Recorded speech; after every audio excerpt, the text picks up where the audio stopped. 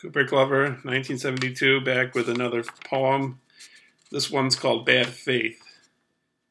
Dreams must be held down by the foot of reality if they are to be realized. Likewise, let us not lapse into the languor of labor, forget ourselves through a pattern of repetitions, and become the product rather than the producer.